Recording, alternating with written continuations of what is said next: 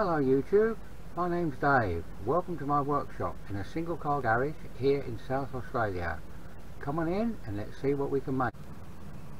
Hello again and welcome. In today's video I shall be talking about screws, what I class as instrument screws, and here is a typical example. We have M5, M4, M3, M2.5, and for you English guys, 2BA, 4BA, 6BA and 8BA, and unfortunately I can't show you any, but for our American visitors that will be the equivalent of 1024, 832, 632, 440 and perhaps 256. So that's what I'm talking about is I class these as instrument screws. You know, you actually, you know, put in instruments together or models or whatever. So this is going to be about the potential problems that I'm sure that you get and I've had in the past of how to shorten these. We will be back. Now here we have perhaps as a typical problem. I have here a 6BA screw. Sorry, I can make that out. It's only 3/8 of an inch long. And try. See that? Not really in my hand. And so you only want that to be a quarter of an inch long. Well, it's a bit of a problem because you know, by the time you've got it in your fingers, you know, what do? You got to watch it. All you can do is file across the end, and you know, you got to watch out that you know, you don't file the nail away and things. Yeah. Now of course, I mean there isn't a problem if you know, say if you've got a long screw and you're prepared to waste it. Well, okay, you know, you can. I mean, it's just a little toolmaker's device. You just stick it in there, cut it off to whatever length you want, hold it, and file it. But as I say, if it's you don't want to waste a long screw, you know, that's where we've got to try and find a better solution. Now what you're seeing here, this is just another option. This is what I call a pin chuck. You can you know, you can actually put your longer screw in if you're prepared to waste a longer screw, and just nip it up, and of course you've now got something decent to hold on to. Now there's quite often I've seen other people on YouTube and things is to say you get a pair of needle nose pliers, you know, put a bit of insulation tape on there so you don't damage the thread, and grip it on there and try and try and succeed in doing it that way. Now of course, if you're very careful with another option, now I mean, say for argument's sake you've got a standard hexagon head, you could, if you're careful, hold it in a vise to do it, or what we know in England on these BA ones, which is a slotted cheese head screw, you could carefully hold it. But of course the biggest problem comes to, I mean, say you want to hold a countersunk screw, or as you Americans call it, a flathead. You've got no chance of holding that. And then of course there is a what is known as a mushroom headed screw. You'd have great difficulty in holding that. And of course the recent more popular what they call button head. So real problems for trying to hold that. So what I'm now going to show you is a nice simple way of holding the screws safely and quickly, and you know, without damaging the screw at all. Stay tuned, I shall be back. Hi guys, I'm back again. Now I hope you appreciate that what I'm about to show in a moment is taken an hour and a half of my life off. For the last 50 years I've been a long screw merchant, you know, hacksaw it off, file it, and you know, because you could just go to stores and get long screws out, you know, why waste time fiddling about?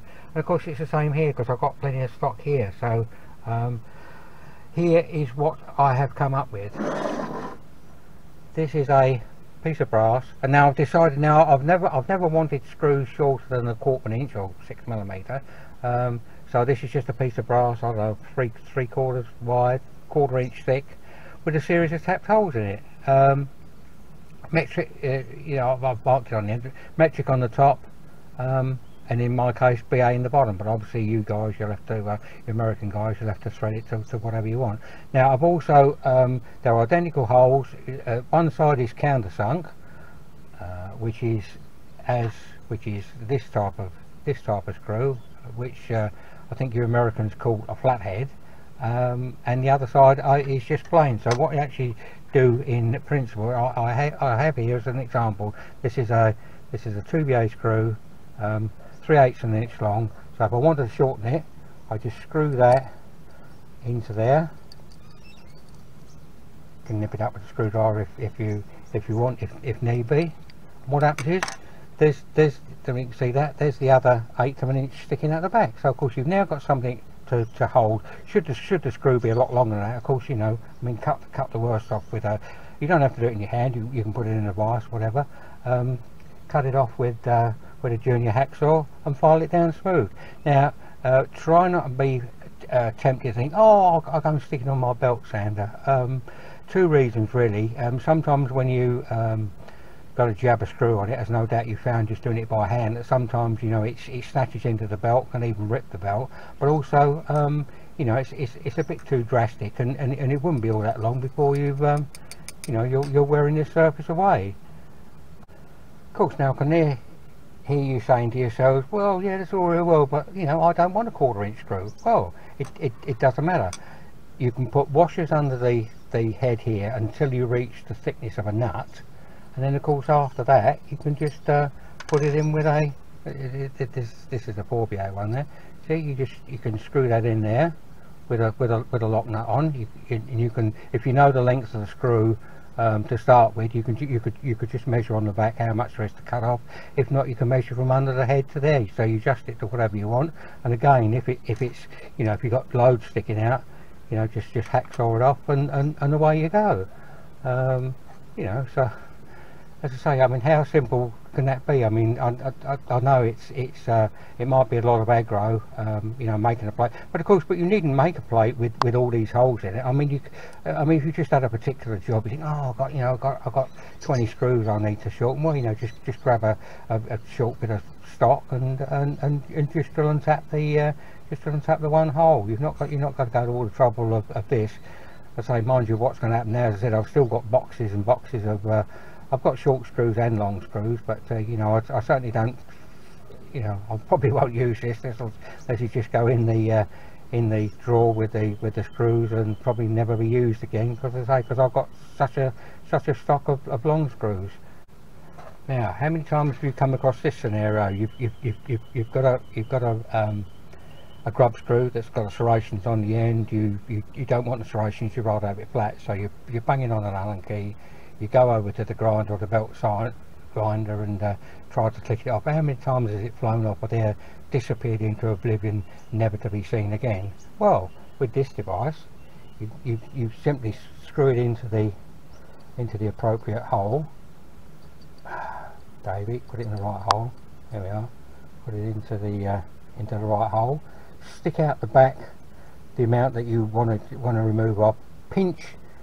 You know, obviously, I mean, I'm right-handed, so with my left hand I can actually just put some side pressure on the Allen key, just pinching it there so that it doesn't rotate, and then of course you can then pick up your, yeah, if you want to risk it on the belt sander, all well and good. If not, you know, you can you know, don't get to, you know, to file it down until it's there. Now do please remember with all of these screws, once you've taken it out, of course, the end of the screw, unlike a standard, you know, when you get a standard screw that you know, that comes out of the factory, the end is sort of slightly tapered, you know, where it you know, where the screws sort of been started. But of course, when you bring it out of this device, it's going to be dead flat on the end and have a very sharp thread. So please put a file on it, you know, and just remove that that very sharp thread where it feathers out to nothing. Well, I hope that you found this interesting. I'll give you another little chat indoors and see you again in a minute. Hello again. Well, I hope you found that interesting.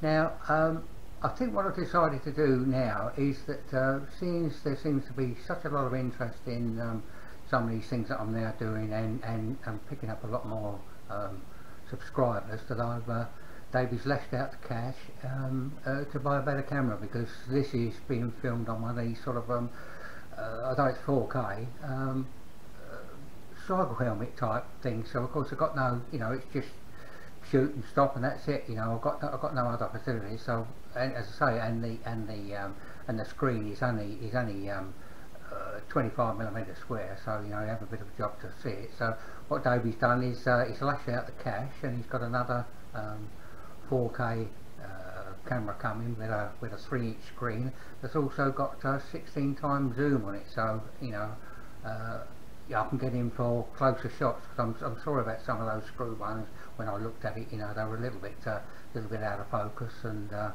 bit far away for what you needed. So stay tuned for that. So once again, thanks very much for watching. I hope you've enjoyed it. Please subscribe, ring the bell, click the likes, send me a comment, and until we meet again on another video, and who knows, that might be, if it arrives in time, that might be with a new camera. Wherever you are in the world, please stay safe, well and happy, and catch you on the next one. Bye. That's all, folks.